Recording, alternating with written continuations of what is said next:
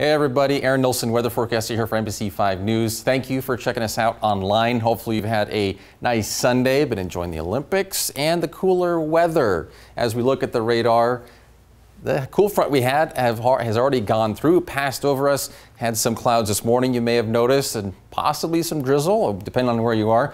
But as we go through for today, it really has cleared out, and all we have left in the sky is probably going to be some smoke. Well, you might have some clouds where you are, but not a lot.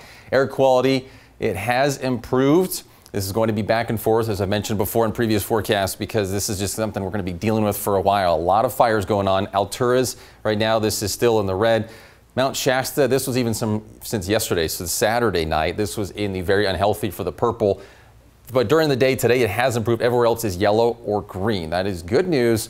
But again, with the smoke passing through, checking out that surface smoke, that segue, have a lot of that, and Northern California really getting the worst of it.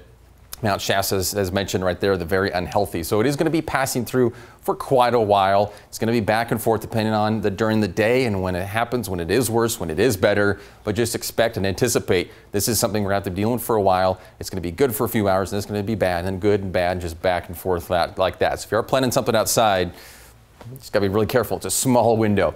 Watches and warnings. We do have the excessive heat watch for Douglas, Jackson, Josephine, and Siskiyou counties. It's going to be going pretty much all week.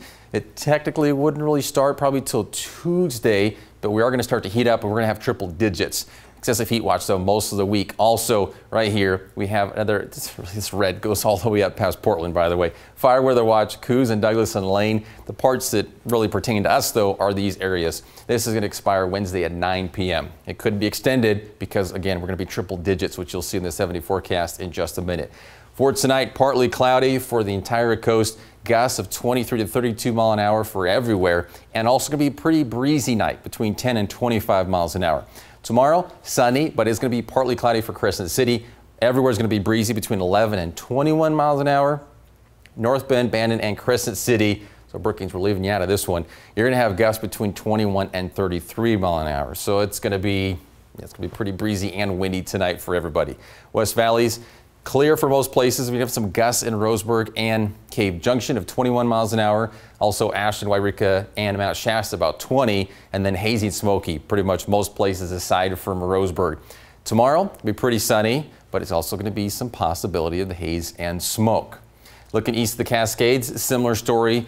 A little bit cooler, as you see. It's a lot of 80s here and 70 there for Crater Lake. Still 80s isn't too bad. Hazy and patchy smoke tonight. Gusts for Christmas Valley, Paisley, and Klamath Falls of about 21 miles an hour. And tomorrow, sunny and breezy, and some smoke and haze possible as well. Now for the 7-day. Drum roll. Now here we go. There we go. 106 for Wednesday and Thursday. Could be higher, but it's going to be hot. It's going to be hot this week. Slight chance of thunderstorms in the PM, probably towards the evening for Friday. And then look at that, 70 for your low Friday and Saturday. As we look to the Klamath Basin, similar story. You have a slight chance for Thursday and Friday. Looking towards the evening, you're going to be flirting with 100 Wednesday, Thursday, Friday, and Saturday. You might even get to 100. We'll see. And then mid-upper 50s for your lows. Looking at Northern California, similar as expected to Rogue Valley. For Thursday and Friday as well, a slight chance in the evening for thunderstorms. You're going to be around 103 for Wednesday and Thursday, topping out that. Getting back down into the 90s for Sunday. So that's maybe some sort of relief. And to the coast, partly cloudy, some sun most of the week, and you're going to be in the low 70s and the mid 50s for your lows.